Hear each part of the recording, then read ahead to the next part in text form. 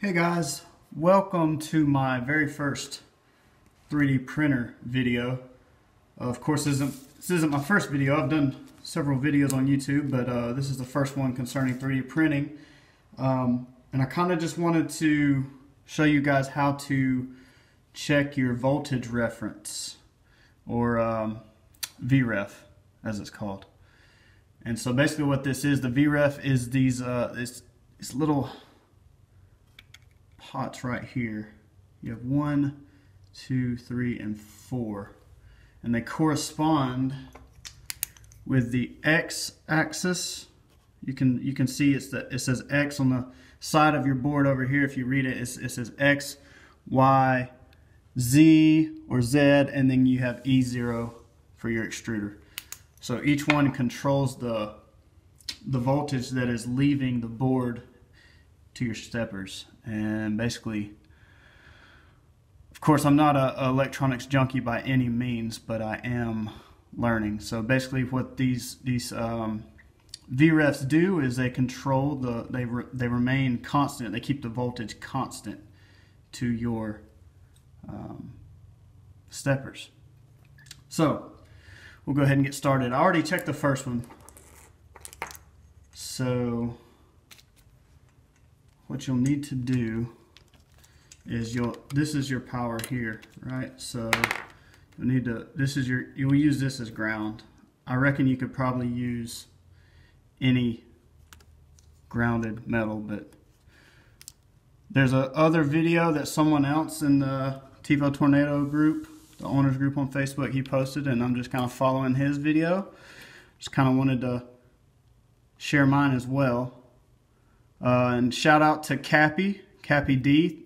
You can follow his video, or his YouTube channel, 3D Printer Junkie. He's been very, very helpful to me. And so I don't know if you can see it over there. 0.95. See, so that's how you're going to check it out. Again, you can see it looks like it's fluctuating, but I think that's just my hands moving, and or my tool might be a little cheap. But anyways, so it can get kind of tricky, and you don't want to short anything out. So you want to, that's reading 0.8. So you're going to have to hold these two leads with one hand, and then take your tool that comes with your Tevo Tornado without shorting anything out. Let me move these ribbons out of the way. That's probably one. Again, this is my first video and I'm learning. It's a lot of fun though. So when you turn these, you turn them counterclockwise to increase the current or the voltage. A little high, 0.9, 0.96. We'll roll with that. It's pretty good. Okay. I hope you guys can see. I know my lighting in here is not ideal. I'm going to work on that for you guys as I make more videos to share. So I'm really digging this 3D printer community. It's pretty awesome. Bunch of good guys, seems like. Okay, so let's see. Oh, actually, you know what? That last one I did was my Y, and Cappy told me that you want to make your Y, actually you want all your other ones, X, Z, and your extruder to be 0.95, but you actually want your Y to be a little bit more. So I'm gonna turn it up to 1.05. And he said you can use 1.05 or 1.15. Again, his channel is 3D Printer Junkie. Go check him out. He's got a lot of cool videos, a lot of really instructional stuff for people who are just learning this hobby. I almost called it a sport. It's not a sport, I don't guess.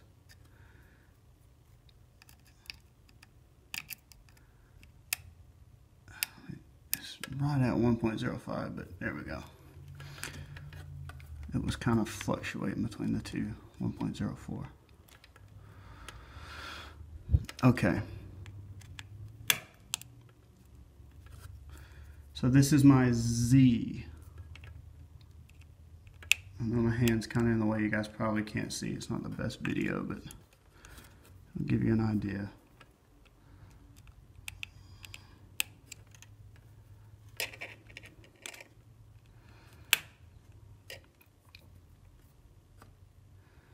And you don't want to short anything out, so be careful not to drop your tool here.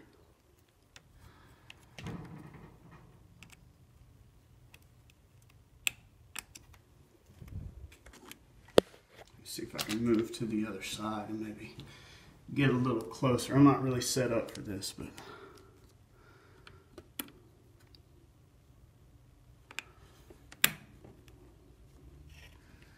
yeah, that's a little better.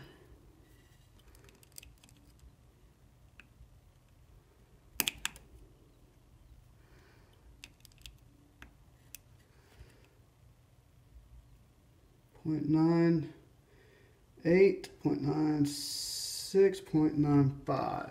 All right. And our last one, it's kind of a little more difficult to get to.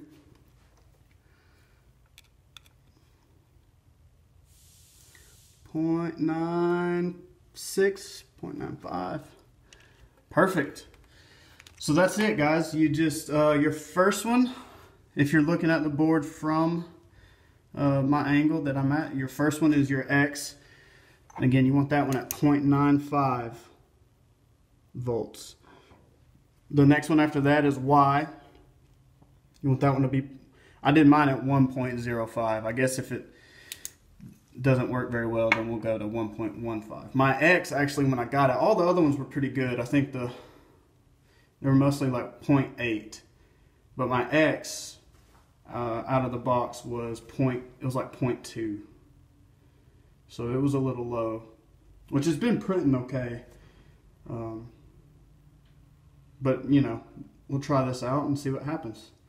So thank you guys for watching, and I hope this helped you. Again, check out, if you have a Tevo Tornado, join the Facebook group Tevo Tornado Owners.